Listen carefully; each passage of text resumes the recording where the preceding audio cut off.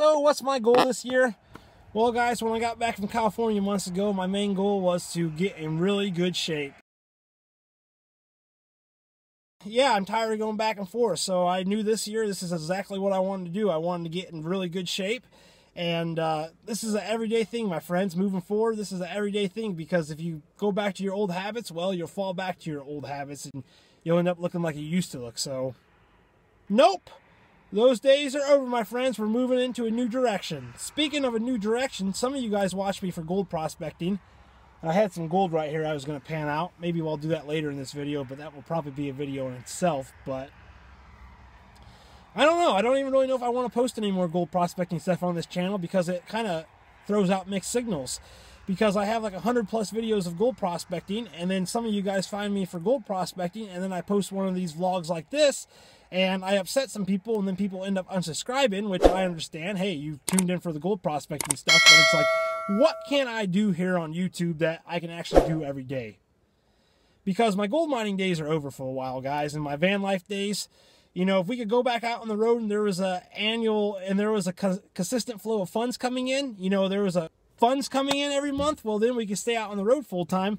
But the thing is I'm relying on the gold that I'm finding to stay out on the road, and well, sometimes you find gold and sometimes you don't find any gold, and I don't want to live like that anymore. There's a little bit of stress like that involved in there. You know, guys, I won't be shy about it. I always hope that my YouTube channel would blow up when I'm out on the road, and I can start making some revenue from the channel, which could help me stay on the road and keep filming van life gold mining stuff. And it just never worked out like that, guys. And I'm 35 now. I started gold prospecting when I was 23, and it's like the definition of insanity is trying the same thing and hoping that you're going to get a different result. And I've gone around the same mountain enough times now to know that it's time to do something else. And not to mention that, guys, there's only been 2 things in my life that I've ever really wanted to do. Something with gold prospecting and something in fitness. And well, gold prospecting was the first dream that I've ever had. I was like 13 years old when I had that dream. And I knew I was going to have to wait until I was older to try that out. And who knows, maybe if the government regulations and the restrictions weren't so stupid, we could be out on the road right now. We could be gold mining full time and everything. But then again, would that be right for me? You know, things happen in life for a reason. And I'll be back gold mining again one of these days. I love gold prospecting and mining. But guys, I also love the fit life.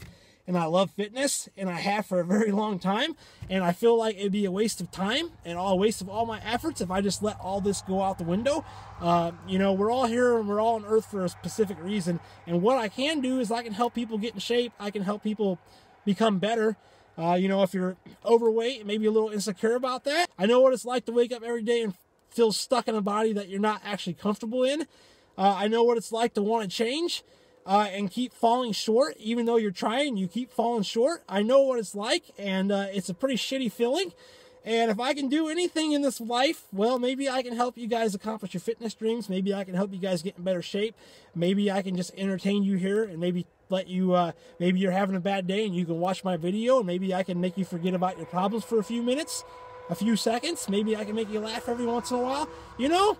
That's what I'm here on YouTube doing. So when people make comments on my channel now and say, hey, we don't want to watch this stuff, or would you watch this stuff? Some of you guys might forget that I edit the videos, so I do watch my videos over and over and over again. Thank you guys all who love me. I love you back.